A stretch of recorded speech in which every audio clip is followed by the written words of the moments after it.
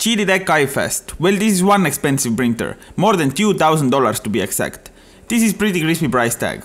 In this video we will find out what this printer can do, what unique features this has, and most importantly, is this worth the price. Stay tuned. First, of course, unboxing. This box was big and heavy. It weighed 74 kilograms and I really struggled to get this upstairs. For the unboxing I really recommend to find someone to help you. When I finally got this printer out of the box, I removed all the protective materials and the printer was ready. There is absolutely nothing to assemble, except adding those filament holders, but this is pretty obvious. Also in the box is everything that you need for 3D printing and maintenance. One nice toolbox, one extra print pad is different than the standard one, and also one whole spool of PLA plus filament. Now when the 3D printer is nicely in place, it's time to do the really first print. Before, of course, pad leveling. This printer doesn't have automatic pad leveling. At this price point it should have, but in my opinion it's not a problem for two reasons. Leveling this pad is really easy. It took me 30 seconds to get this pad perfectly leveled. And the second reason, I have used QiDi Tech printers before and I don't know what they are doing, but the pad never goes out of the level. For real. I have used my QiDi Tech X Plus for more than a year, and literally I have leveled the pad only one time. I have used this printer for around 2 months and this is the first and last time I leveled this pad. This model won't try to be anything, but anyway it turned out really nice.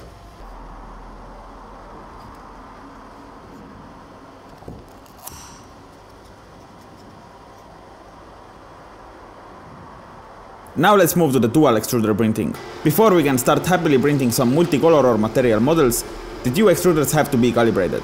Don't worry, it's really easy to do, but a bit time consuming. The first step is to print the calibration test model. Of course this is included with the SD card. It took around 30 minutes. When this is ready, you have to investigate the model. In my case, this blue cross has to be in middle of the grating. If this is not perfectly centered, move this left or right or up or down. For me it took 5 tries to get those extruders perfectly calibrated. Now when this is nicely done, it's time to print some models by using both of those extruders. For one of my previous videos I built screw bumps and those screws are printed with this printer. The screws themselves are printed with PLA, supports I printed with the other extruder with PTG. I believe some of you will comment that I should use PVA. Yeah, I know, but I don't have access to this fancy material and PTG works just fine. And it's way cheaper. So those prints are basically multi-material prints and they turned out really nice. If you are interested in those screw bumps, then I leave the link down below for you. Also I printed multicolor prints. I downloaded random models for this. My first multicolor print was this orange traffic cone and it turned out absolutely amazing. Also I printed poker chips. Again they turned out really beautiful. And not only they look good, they also feel right. And my last print with PLA was this vase. Overall the result is normal, but one side has lot of under extrusion. I don't know exactly what caused this. Because I have used QiDi Tech printers before, I know that when you use Cura slicer instead of QiDi Tech own slicer, you will get way better results. All those prints in this video are sliced with QiDi Tech own slicer. I told you this is my last print with this extruder, but actually I did one more. And this one is an ABS test. Because this printer has chamber heating, I put this to the real test. If you know something about ABS, then you should know that printing ABS without enclosure is nearly impossible, because the layers will start separating.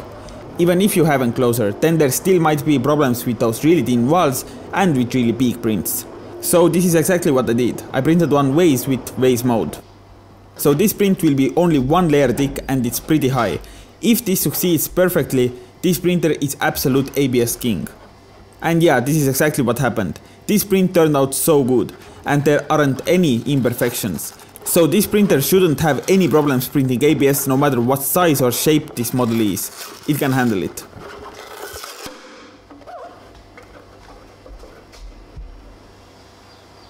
Now let's move on to the way more serious materials. First we have to change the extruder. This one extra print head comes with the printer and is designed for high temperature and for exotic materials. This extruder can reach up to 300 degrees and has all metal hot end with hardened steel nozzles. So if you know something about 3D printing, then you should know that there are basically nothing that this print head cannot print. Anyway, changing print head is nothing more than just unscrewing 4 screws, then remove the cover, then the cable, unscrewing more 5 screws, then reverse and the new print head is in place. So after the extruder is changed, it's pretty obvious to level the bed again, and this is what I did next. But for my surprise, QiDi Tech printers are just weird because the bed was still perfectly leveled. When the bed level is checked, there is one last thing to do before we can start printing carbon fiber. Filament should be installed on the back of the printer. It's easy to do, but this is the worst design I have ever seen. Of course you have to store filament like nylon in some container, otherwise the filaments suck in all the moisture and it's not longer printable. But this is how they solve the problem with this printer, is not nice. Just look how much extra space this one spool holder will take. You're gonna place this next to the wall or something, you have to leave this in the middle of the room. This is really confusing how they didn't came up with better solution, because QiDi Tech X Plus, which is way smaller printer, the same problem is solved way better. But okay, let's move on. My first carbon fiber print was the traditional benchy boat, and it looked like this. My second try was a bit better. The benchy boat isn't perfect, mainly because of those blobs where the travel moves happened. I also printed a battery holder, basically the same story. Overall it's pretty fine, but again those blobs.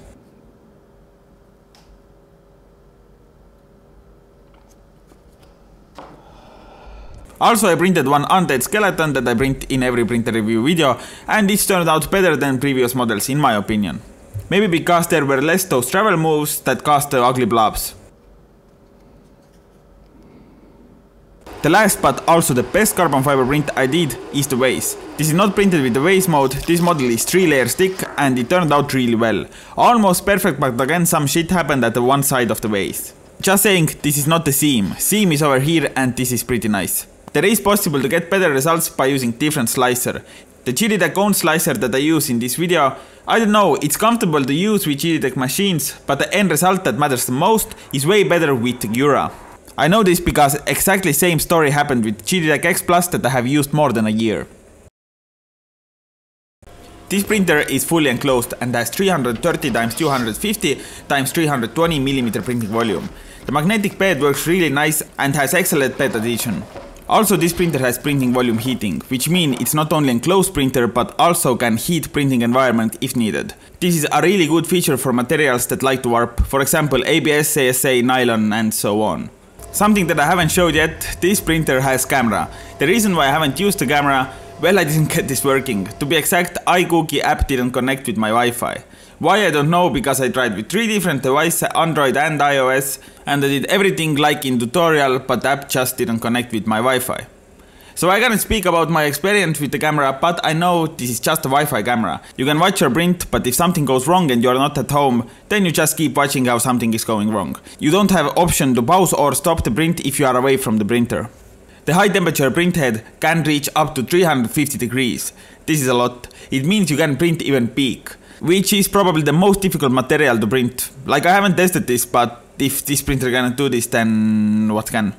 I also mega like this huge screen. First of all, it's good quality and really responsive. Also while printing it shows you thumbnail of the model and there is so much settings that you can tweak while printing. And last but not least, this printer cost more than $2,000. The question is this worth it? I think yes and no. It depends for what you need 3D printer. If you are going to print beautiful models with PLA, then you will find a better deal. But if you are looking printer that can print more exotic materials and basically is all in one, then it's absolutely for you. I have used this printer a couple of months and in my last videos you probably have already seen this. And you will see it more. I hope my quick review was helpful or at least entertaining. Thank you for watching, and if you are interested in this printer, link is down below. Have a nice day, bye.